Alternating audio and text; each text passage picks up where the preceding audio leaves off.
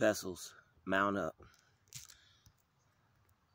What appears to be an upright, amazing citizen to everyone else is indeed a well-known perp and slanderer by you. We all have those people in our environment, in our neighborhood, that seem to pay a little bit more attention to you than everybody else. And they're watching you leave, watching you come, watching you out in your yard, watching you live your life through their blinds, while they're watering the grass, while they're going to get their mail. They try to make it seem like they're just doing regular everyday activities, but they're really keeping you under a certain level of surveillance. It feels like this person is spying on you, and they're always doing something to be able to keep an eye on you. Whether they're outside smoking a cigarette, or taking their trash, or getting some fresh air, or walking their dog, it will be in close proximity to you or around the time you do something, or it will be so they can watch you up close, figure out your routine, try and figure out what you're doing for the day, what your plans are. And these people will actually mock you. They'll mock you by doing similar things to yourself. You may have on a certain color. They'll walk outside and be wearing that same color. And how they do this, I'm still figuring it out. Sometimes people have cameras set up at specific areas. Maybe you, like when people get dressed, try avoid looking out the door, or try avoid looking out the window until you're actually ready. If you don't want this person to be petty and play these little mimic type games with you, try not to go outside until you're ready, because what I've noticed is that when you stay around people who are watching you more than they should, one thing they'll do is they'll dress like you and copy you and try to pretty much do something similar to you. Like you take your trash out at a specific time, they'll take their trash out at a specific time. And sometimes these people do this and they actually have hopes that you'll speak to them. All right, you probably have noticed that this person has like some weird, strange ways about them. And you probably noticed that their behavior is quite stalkish. So you chose to keep your distance and avoid this person. So now you don't want anything to do with this person. They live in the same area as you. Maybe they talk to everyone. Maybe they're known as a friendly person.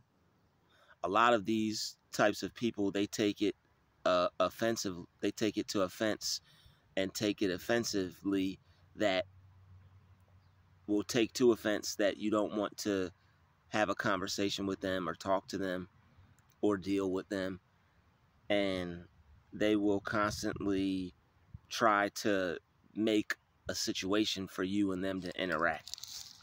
So once this person sees that you don't want too much to do with them, or you don't want to interact with them the way they want to, this person will start to act different.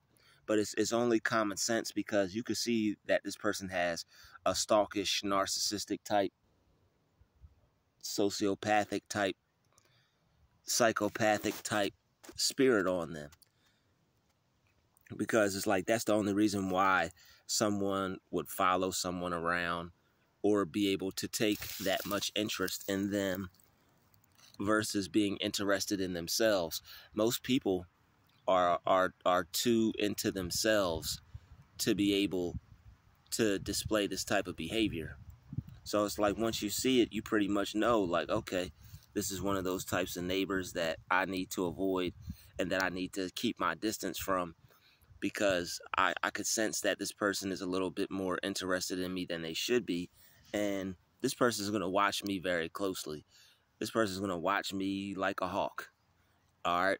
There were situations where It's like you'll pull out your you'll pull out your driveway to go somewhere, and they'll either follow you where you're going, or they know your routine, so they know where you're going.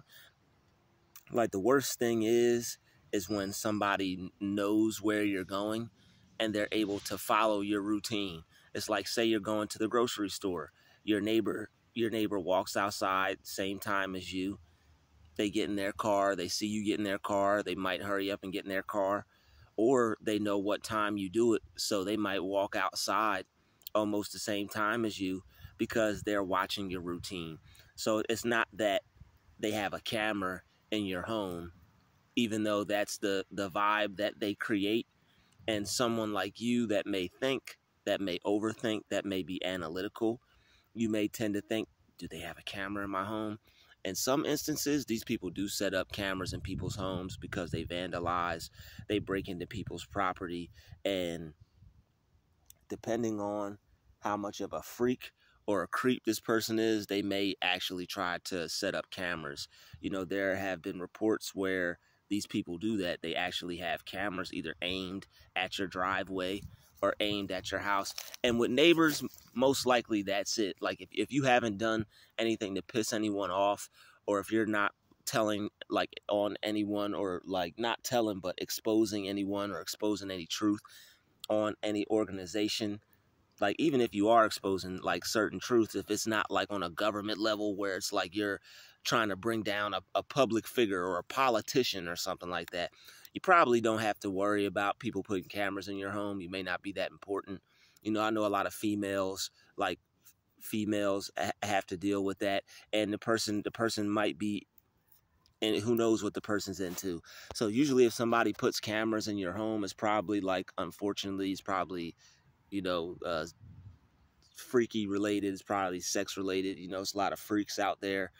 And in today's world that we live in, cameras and recording people, like, that's big business for like freaks. So, you know, that might be a reason why someone might try to do that. But usually people either just are watching you so close. And I only said that to try to alleviate some people's paranoia or some people's fear, because, you know, they'll have you think for the longest time, I thought people actually had cameras in my room. But what they do is they just watch you so damn much, and they watch you way too much. So it's not that they have cameras in your room. If you're at a hotel, or if you're at a motel, or if you're in a room, or if you're renting a room, if you're have an apartment, there's cameras all around there. So like, people will set up groups and they'll watch the cameras. And unfortunately, due to text messaging and phones, I believe that people have networks set up against certain people that they do stalk and they harass. Somebody may work at the place you stay. They may be an owner, they may be a landlord, or they may just be like a property manager or someone just watching the property for the owner. All right. And they may have something against you because you look better than them. Maybe the girl in apartment 4B looks like she's attracted to you. All right, maybe you offset the balance of power because everybody liked them before you got there and thought they were the SHIT, but now you're the new cool person in town, or you're the new this or the new that, or, you know, maybe they're jealous of you for some type of reason. So what they'll do is people will band together against you, and they'll have their little cliques, their little groups, because it's like when you walk to a certain place and it's just groups of people standing there and they're just all looking at you, that's not good. That's not positive. So, you know, they're either talking about you or conspiring or trying to come up with a plan to try to either get you to leave, get you to move. And that's what most of the harassment is about. A lot of people feel that you're stepping on their toes and they want you out of there because it's like they feel they can't breathe or be themselves because they're too insecure. And if anybody's ever dealt with insecurity, it's like a feeling where you feel like you want to get out of your own skin or run away from yourself. It takes a real person, a real man or a real woman, to be able to deal with their insecurities, because it makes you feel like you want to escape the type of person that you are and go find a way to be perfect, so that way you're not going to feel the pain of being imperfect. But that pain of feeling imperfect, that's where a lot of growth lies, and that's where a lot of growth can happen for a person's mind, their identity about themselves, the way they feel about themselves.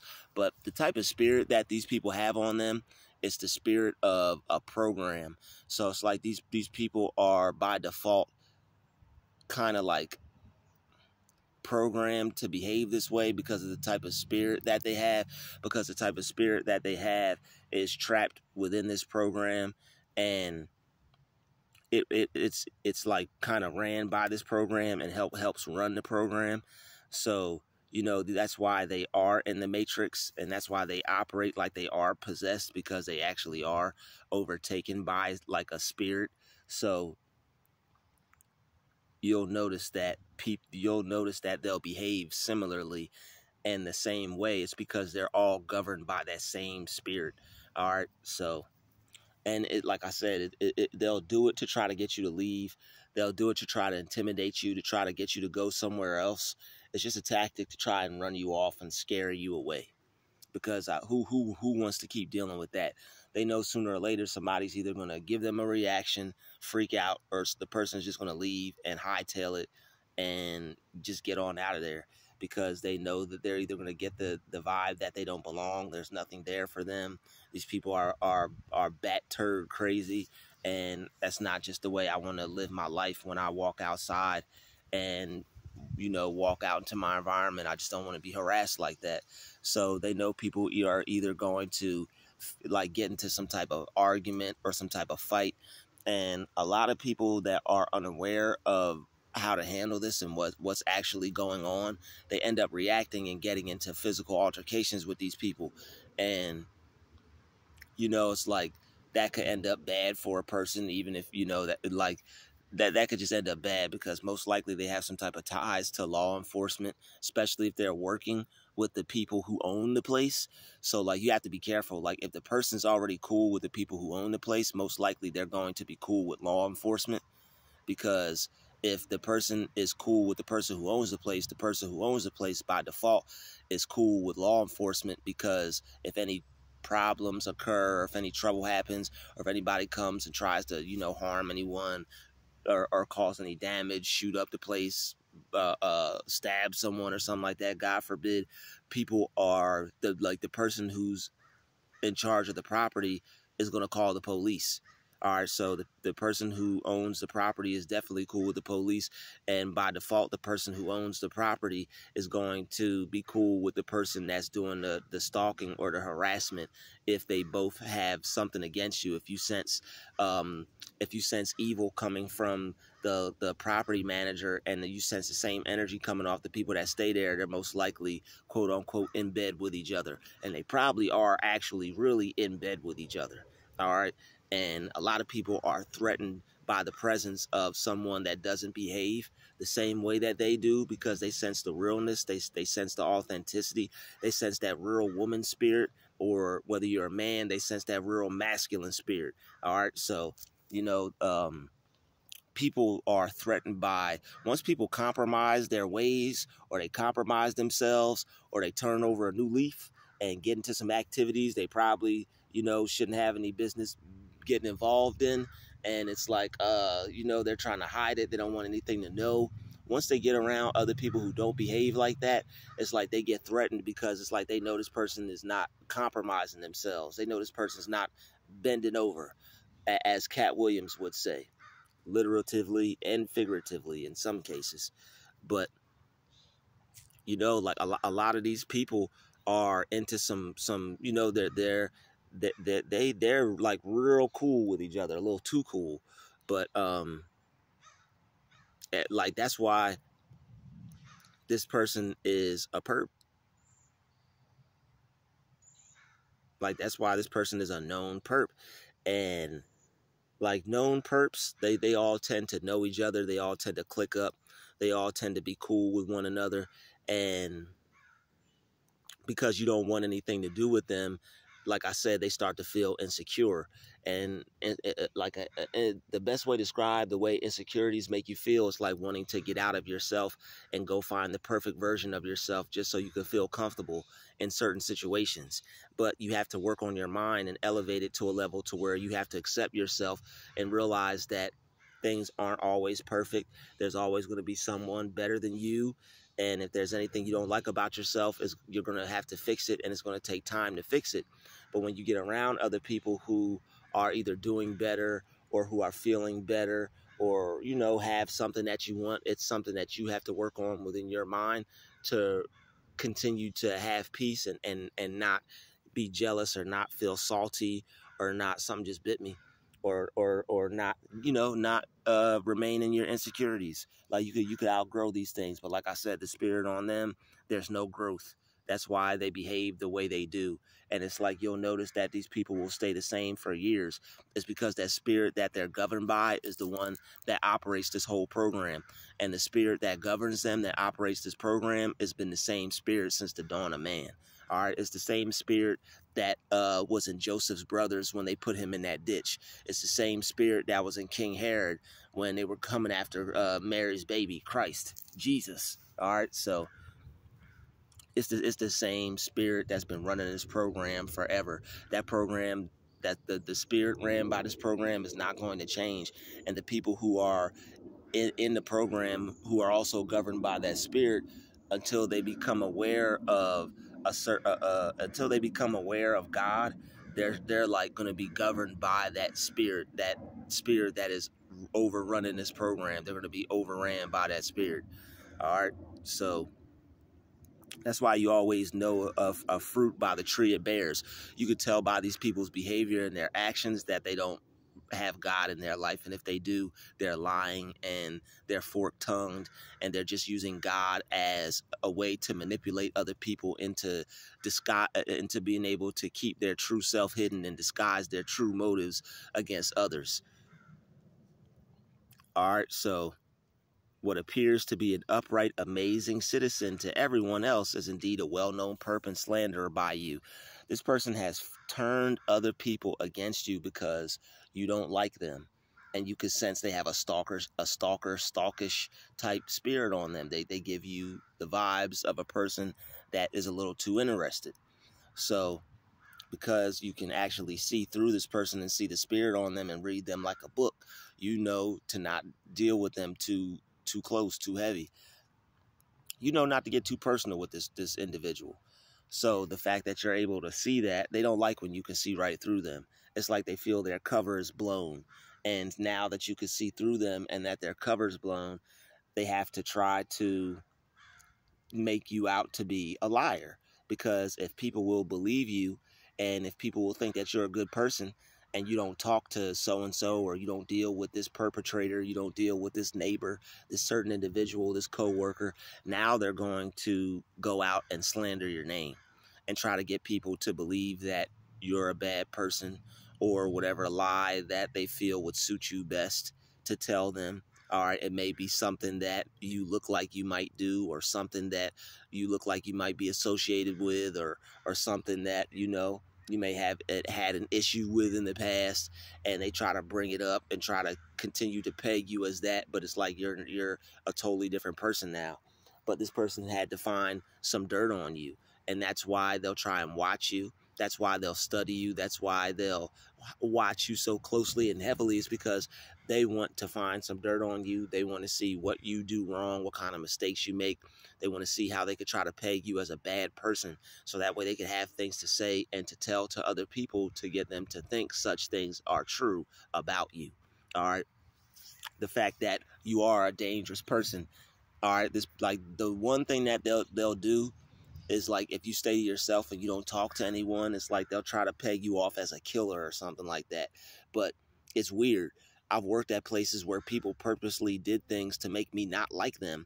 So when I use my logical mind and I'm dealing with the stress of people who are doing things purposely to make me not like them, and you have to be around other people, people can get the idea that you're not a good person. And what people will do is, people will see that you're not dealing with them, and if you're a good person, people will automatically assume, oh, okay, this, he's not dealing with them because it must be something up with this person. This person may have something wrong with them, but nobody wants to feel like there's anything wrong with them, especially people who try to give off the idea that they're perfect. All right, it's a bruise to someone's ego who thinks so highly of themselves and that they're perfect for someone to not like them, especially if this person feels that you're weaker or you owe them admiration, you owe them acknowledgement, you owe them respect. All right, they have the idea that they have ownership over you and how you act and how you energetically involve yourself with them. They feel that they have ownership over you.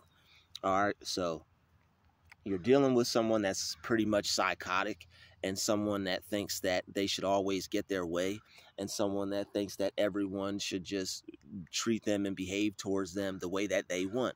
And not everyone is going to do that. People are going to behave towards you and treat you the way they want. That's why it's so many people that we stay away from, because we don't try to change other people. You want to act that way towards me? Fine.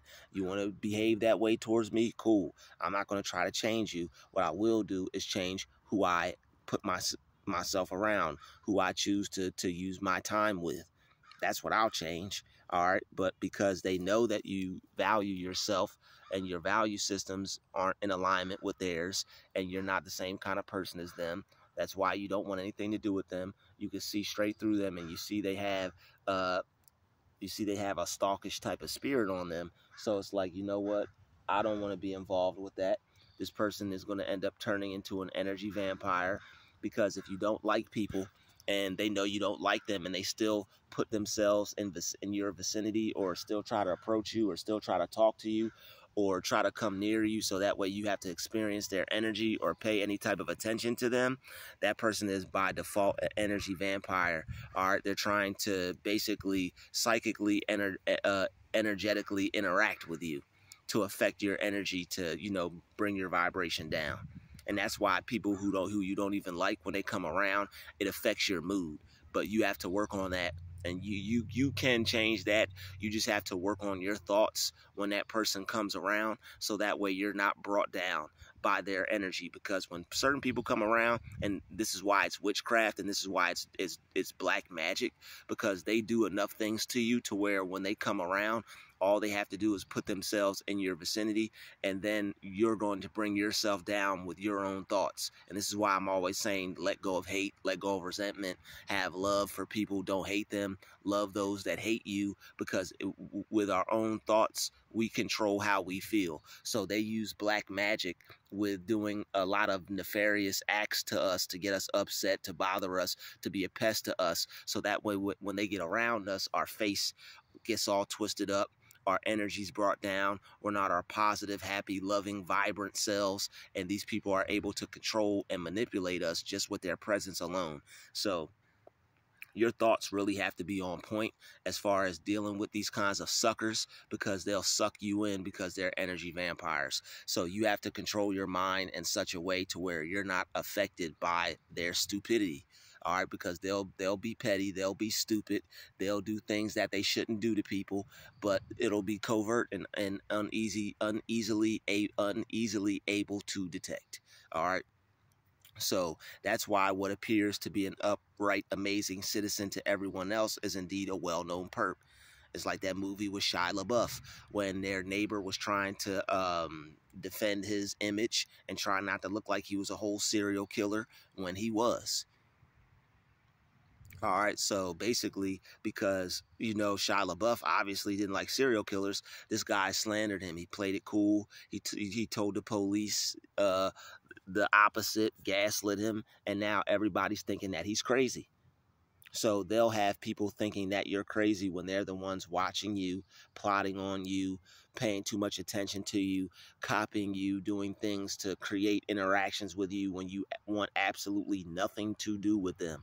It's like you would pretty much have to off this person in order to get them to stop. And that's really what they do. They pretty much do a type of behavior to where you can't make them stop unless you were to take them off this world. I mean, take them out this world, take them off this earth. All right. So, and that's the thing. They want you to want to hurt them. They want you to want to kill them. They want you to want to have all these negative feelings towards them and anger towards them. All right. So, and when you feel like you want to harm them or hurt them, and you have a level of hatred or negativity towards them, and you're thinking about them, that energy, that's creating an energy link between you and them, and they're able to attack you psychically, spiritually, through with spiritual warfare. Because if you have a type of feeling towards them and it's not good, that's the only way that you could be linked up to be hurt or harmed by their attacks. So if random things seem to be happening, if things seem to not be working out, if things seem to be giving you some trouble, you might have to let go of some resentment towards some people.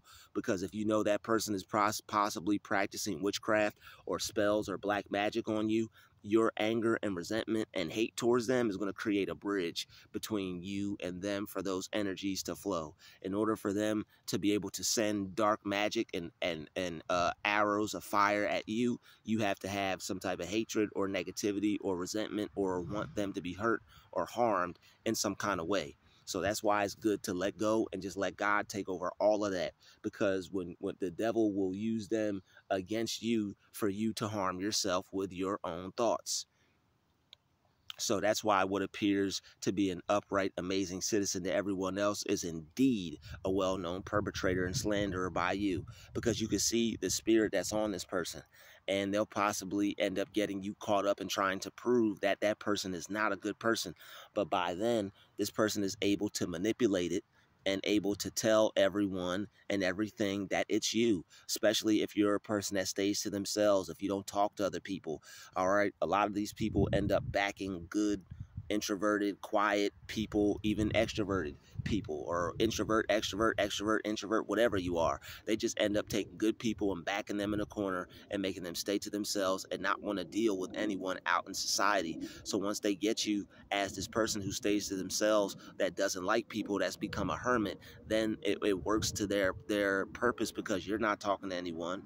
No one's getting to know you. You're looking at people. You're not wanting to anything to do with people. And now this person could possibly say, oh, they don't like anybody, or they don't like us. I've had people say that about me at jobs, and they're like, oh, he don't like anybody. But it's like people are purposely doing things to make you not like them. And they're only gaslighting you and playing with your mind, because they know they're evil as the day is long, and they know that you're a good person with a good heart. So what they do is they play on that, and they try to get you to think otherwise about yourself, and try to trick you into thinking that it's you and you're the bad person. All right, that's why this person is a perp. And that's why this person is known to you as a slanderer, because to everybody else, they're probably all in a satanic witchcraft, spell casting, dark art practicing cult together. All right, they're probably all in this thing together. It's a lot more evil people than it is good. That's why you're so close to God, and that's why you have such a good connection with God, because early on, he knew that he was going to have to protect you, and he knew that you were only going to be pretty much having him on your side and on your team, because the world that we live in is primarily is primarily evil, even though there are a lot of good people, and majority of people are good and have good intentions, but there still is groups of people out there, in groups, in gangs, in cults, in organizations, that still hold some type of grudge, some type of animosity, some type of hate towards God's children. All right, especially people who don't want to talk to them, don't want to interact with them the way they want, don't want anything to do with them. So it's only because you've been staying to yourself, you've been avoiding this person, ignoring this person, and you can see the type of spirit on them. So you being able to see the type of spirit on them, it's like being a kid and your brother breaks something and he tells your mom you broke it before you all even get a chance to be asked who broke it. So it's like they'll go and tell people you did things before you even get a chance to introduce yourself, explain yourself, tell your side of the story. So it's like they will try to like set you up by being pegged as a person that doesn't like anyone. And people don't like people that think they're better than other people. You know, who knows what they're telling them? This person thinks they're better than us. This person thinks that they're a better person than we are. You know, so people don't like people like that, and that's why people will randomly give you dirty looks or randomly do things to try to mess with your mind. Like, who knows what these people are telling them? All right, and it's really none of our business to be concerned about it or worry about it, but you just know that you're closer to God than you're closer to any of these other people out here. And that's what's best for you anyways. It's best for you to be closer to God than to be closer to people who aren't friendly and who secretly have vendettas against you and who will, you know, spread lies and dirt on your name because you can see straight through them and you don't want anything to do with the energy that they're bringing. All right, so you can see straight through those neighbors. You're not tripping. You're not bugging. Those people who are behaving strangely and oddly towards you that you know and that you see every day and that are trying to make it appear that you're the one with the issue or problem, don't feed into it. Eventually, it's going to end up catching up to them. I'd like to thank you for watching this video. Smash the like button. Smash the share button. Peace.